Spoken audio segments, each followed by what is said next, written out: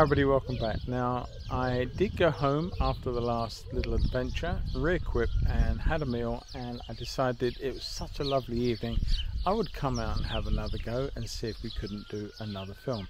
Now I haven't come far, only about a mile or so, but this little station, this little train station is part of what's called the RH&DR, so Romney Hythe and Dymchurch Railway, and we are at, or I'm sitting at Dymchurch station. Now, I was born and bred here, and I have fond memories of growing up with this little station. And as kids, we played around here. Probably shouldn't have done, but we did. We had a lot of fun. And as I say, I got lots of lovely memories of this place. Now, this was actually built in 1927. And as I say, there are 3 stations. Well, 4 if you include Dungeness, which was right out on the famous Dungeness spit next to the lighthouse. But this is just one of the stations, and if you go that way you head towards the Hythe station, and onwards this way you go through towards New Romney. So anyway, I'm going to sit and get ready, and hopefully we'll do a little sketch of almost what you're seeing there, and we'll see how it turns out. Catch you all soon. The pen I'm going to be using is this one, Hongdian, and it's the Blue Forest pen, something like that, but I'll confirm that in the details. Anyway, let's put that to one side for a moment. But what I suggested to you guys earlier was to literally draw first, plan the bigger shapes, and once you've got those marked in pencil you can erase those lines later on. But first and foremost, let's just see what we've got here. We've got this big old footbridge going across, and we've got the big towers. I say they're not big towers, are they? These are actually supporting, and one of them is a large toilet block, believe it or not, and the other one is just a store. But I think it works very, very well. I want it over here anyway. I'm going to put that sort of shape there, and I want the railway tracks to sort of come through there, somewhere like that.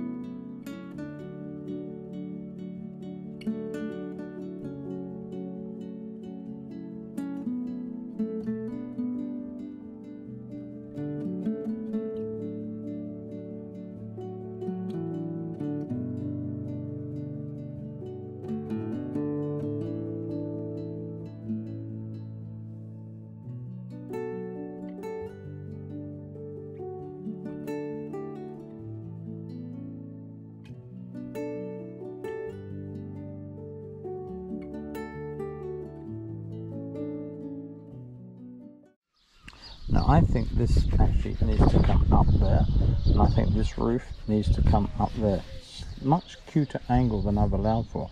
If you're not sure of an angle, put your pencil on the angle and then transfer that mentally in your head, or using the idea of a clock face, and just transfer that to your paper. That actually then extends the wall of our house like that.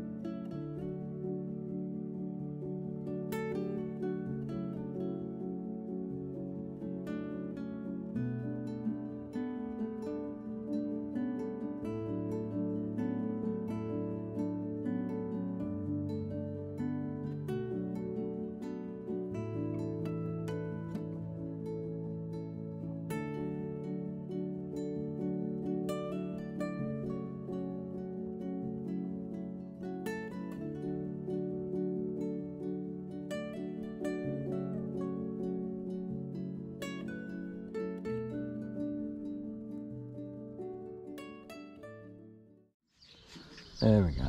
Okay, 1, 2, and we have another one here, which we can't actually see too much because of the meshing on here. And I think there's just another one up in here, which you can just see, almost see little bits of. We have the lovely Dymchurch sort of insignia that runs up through there.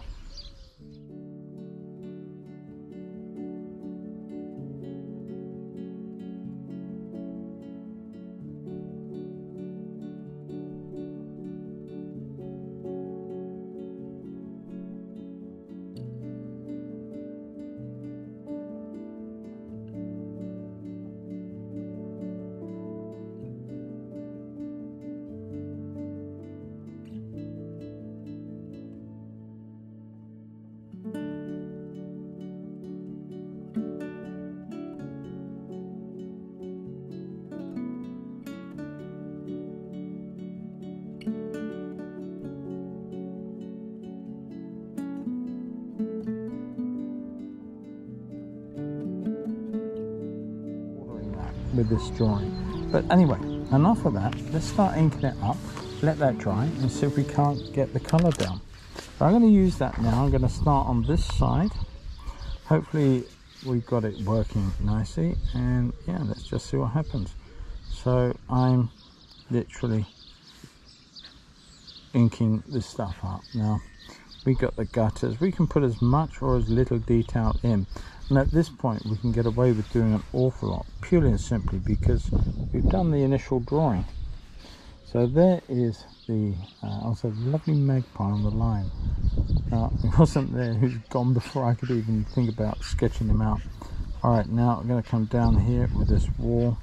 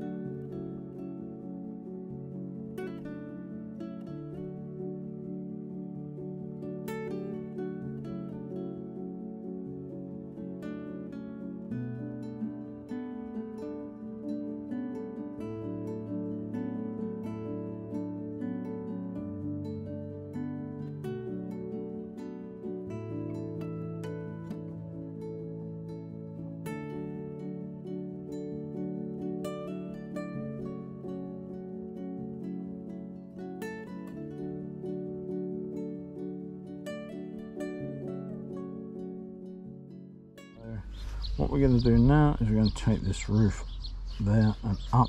There's the chimney. There's a little return back over there. So now we have our chimney. Take that roof line all the way up and out of the picture. We have the eave this end. These two should be the same angle. If they're not, then take steps to make it so if you can.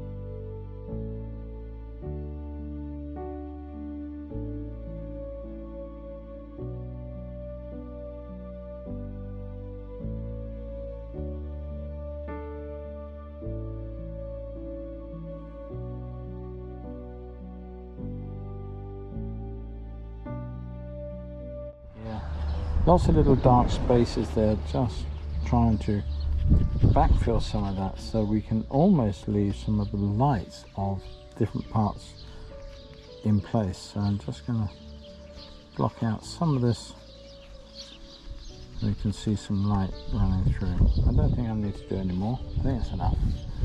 We've got our fence, as I say, running through the back there. That's all good. Strengthen a few more of these lines. We have our posts. Alright, everything and the shadows have changed dramatically. Let's come back to this storeroom. Let's just put that line up through there.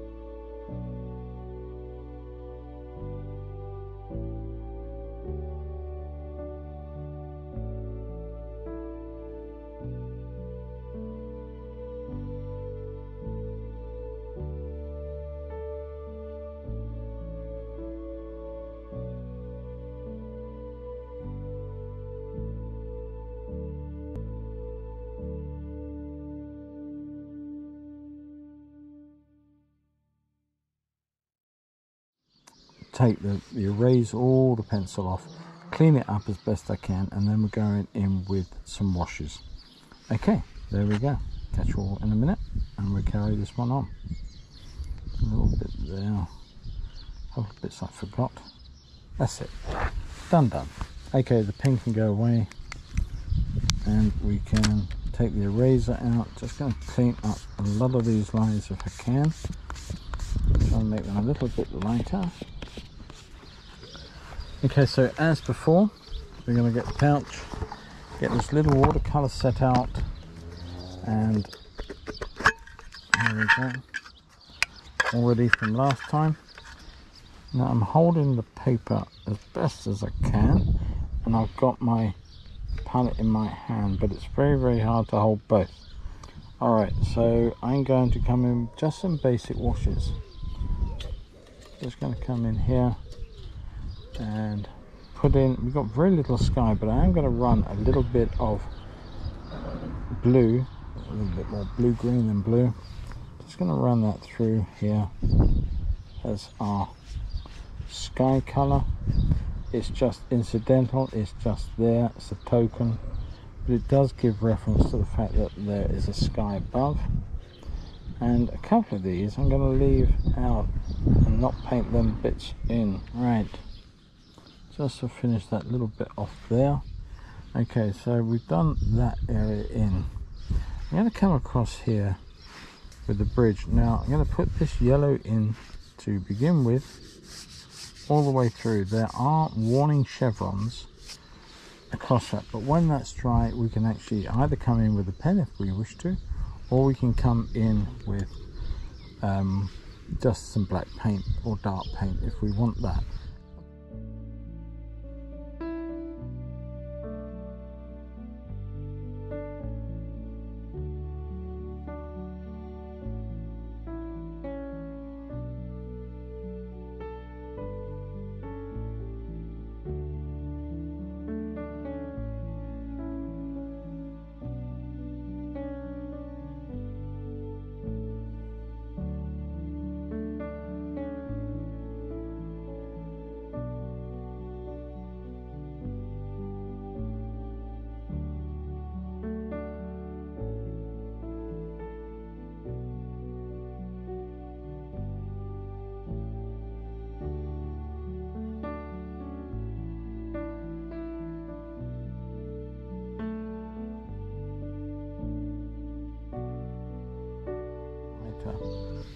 So I'm quite happy with what that's going to do. I'm going to leave a couple of little pops out there. I can suggest maybe a colour for some flowers. Leave that to dry and repeat this side. But this side is a little, that's actually very much the same colour. So I'm going to come across here, down, leaving that little lead edge and some areas down the bottom here for the flowers, and on through there.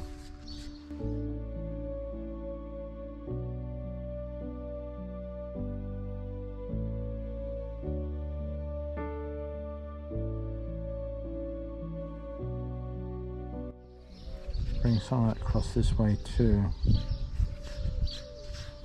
There we go. Let that to dry. Then we're going to come back in with some more trees and bushes and shrubs. I think this though is dry enough to carry on with. Now I want quite a darkish colour. I want quite a dirty grey colour. So I'm mixing up some cobalt blue, a bit more water, not too much. These are, you know, at the end of the day, these are just washes at the moment. The ultramarine blue, maybe a little bit of burnt sienna in there, just to knock it down to a grey, maybe a warm or a cool grey according to your needs.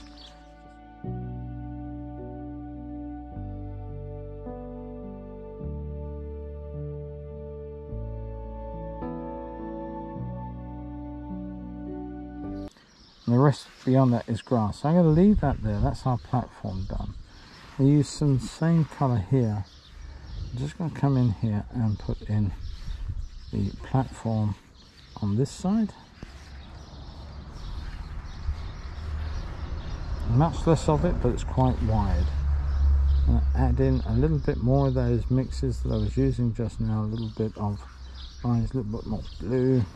Just get that a little stronger colour through there. So there's that, and we've got some lovely cast shadow to put onto this before we finish. So we'll come back into that. But essentially that part's done. What I've got to do now is I've got to look at the rail between. Now the rail colour, I'm going to put in a lot of burnt sienna to this.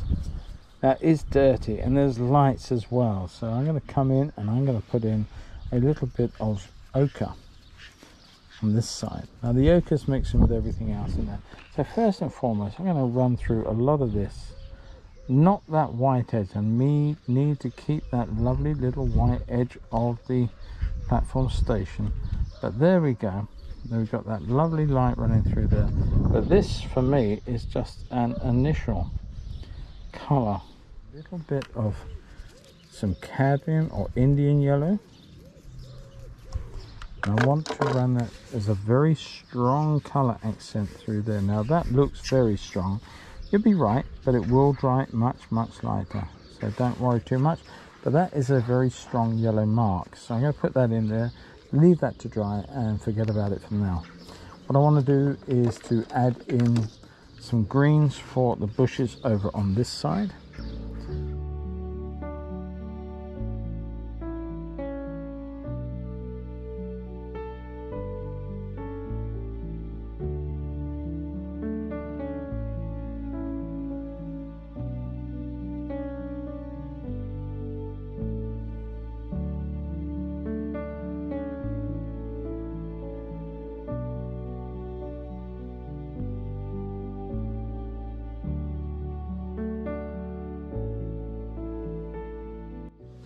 Right, but what I do want to do is mix up our cool blue green doors. Lots of ultramarine blue, and look at that, it's almost there. I think it's strong enough to do the job. I'm going to bring that all the way down through the door frame, and I'm going to stop. Almost dry brush at this point. You don't get true dry brush effects on this smooth paper, but it does have some effect. I think that works very nicely.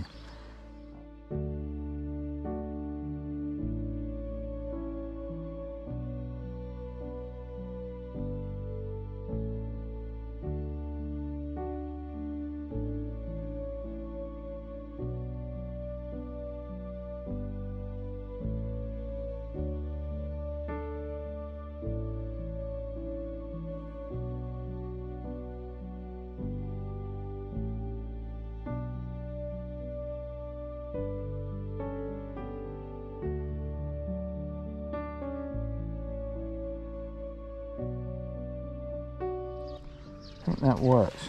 Just needed to bring out light on the faces of those pillows a little more than I've got them. Alright, now there are no cast shadows under there. The light has gone from that area. So I'm going to use some of the beautiful, oh, what's that going? Couple of mallards just flown over, a little bit of the Venetian red, a little bit of the burnt sienna, and a touch of blue, just to kill the redness a little bit. And I want to bring that through here. This is the shadowy area of the railway tracks.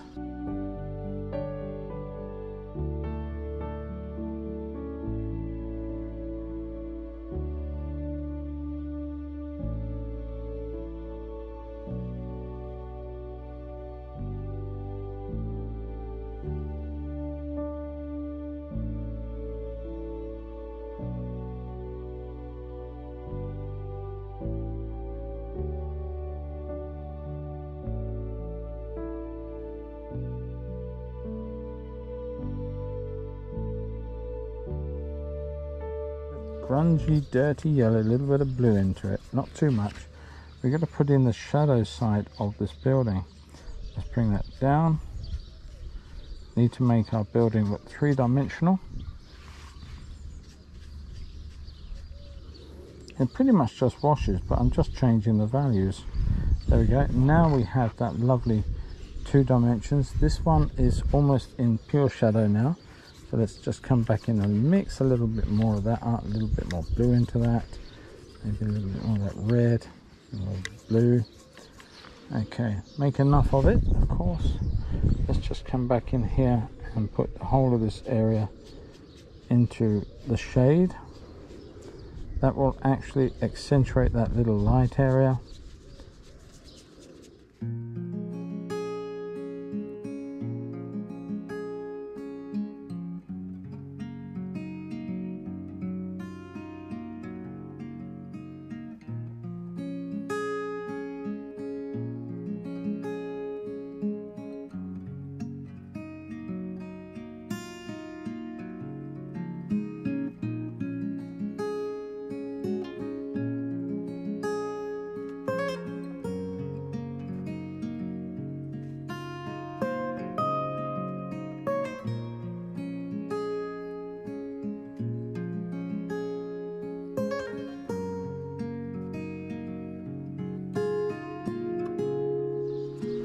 So pretty much we're done. The only thing I really want to do is accentuate some of these darks in certain areas. Now the light here is becoming quite strong, so I want to mix up a grey. I'm going to use some alizarin, I'm going to use some of that greeny grey. Look at that lovely grey there, a warm grey, but I like it. We're going to bring that through here. Now this is our strong shadow area on our platform, taking that all the way up through there, under there, all the way through here.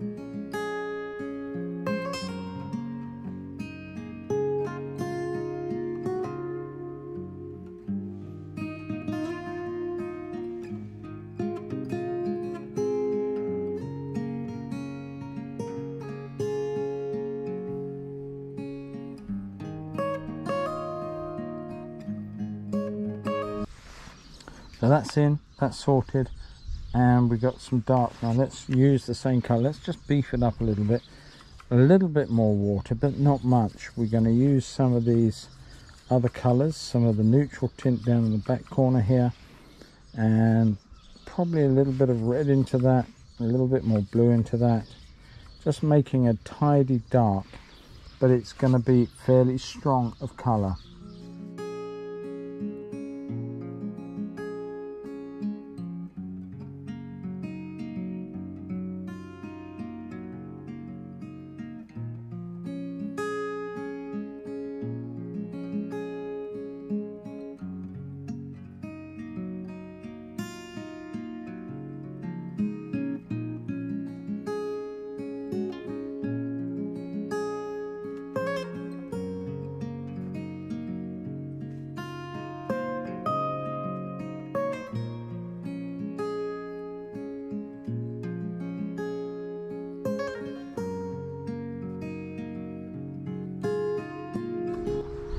just run that line down if we can get away with it this time. The brush is still splitting up.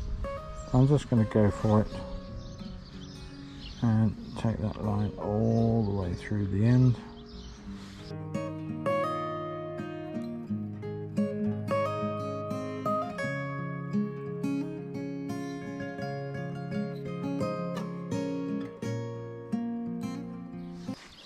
So you're going to have to forgive me for the mayhem of railway tracks. But there we are. It's a little sketch. I hope you've enjoyed it. It's been a lot of fun. It's taken a while, but it's been a lot of fun, I've got to say. And I hope you've got something from it, even if it is not how to do railway tracks. But yeah, the angles are a little bit way off here, and it's part and parcel of the learning curve, isn't it? We do a little bit and we learn a little bit and we do a bit more. A couple of little things that I've seen I just want to change. A little bit of yellow into some of this colour and just get a bit more water.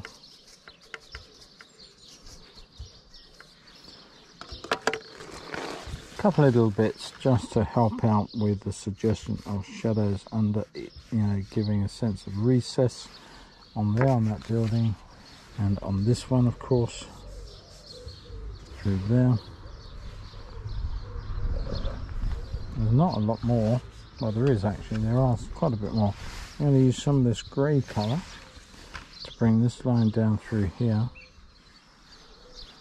like that. Take that and suggest that there is a little bit of light coming through there.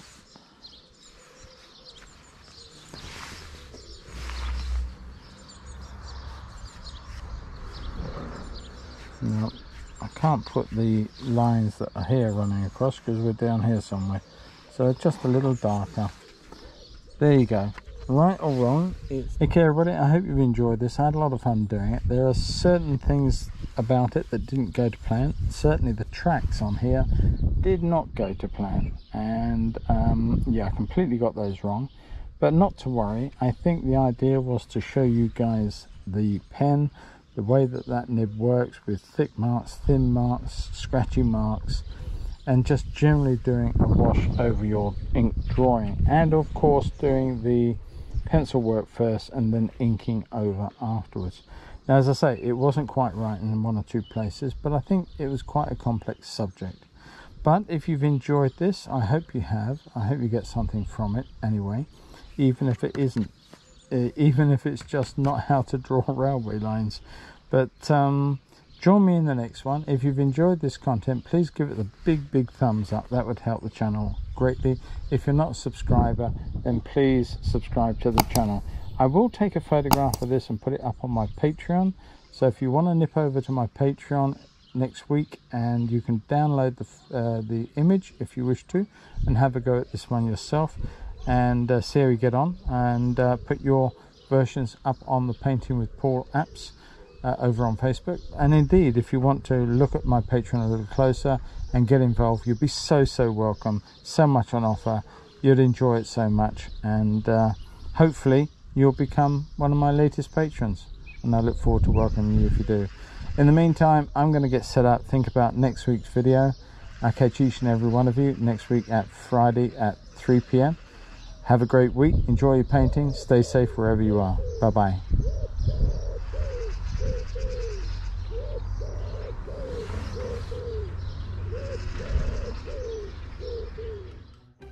Hi everyone, and welcome back to an outdoor outing part 2. I don't know. Again now. Hi everybody, and welcome back to a Plein Air sketching day part 2, the sequel, the aftermath, whichever you want to call it.